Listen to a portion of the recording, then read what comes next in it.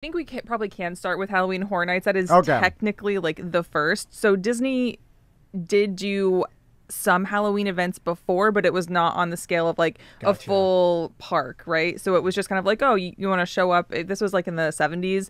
Oh, you want to show up to the park with your kids dressed up and watch like Sleepy Hollow, the cartoon? Let's do that. Cool. And that was kind of just it on Halloween. But when in 1991 is when Halloween, well, technically at the time it was Fright Nights. Fright Nights. Oh, yes. I remember Fright Nights. Yeah. Yeah, it was originally Fright Nights, and it was like a 3-day event, just kind of thrown together really quickly. But Oh, it's like this show. We are the Fright Nights. We're the Fright Nights of podcasting. Yeah, like, what do we got? We got Fright Night. Put it out there. Put your headphones on, Scotty. Are you good? Let's go, go, go.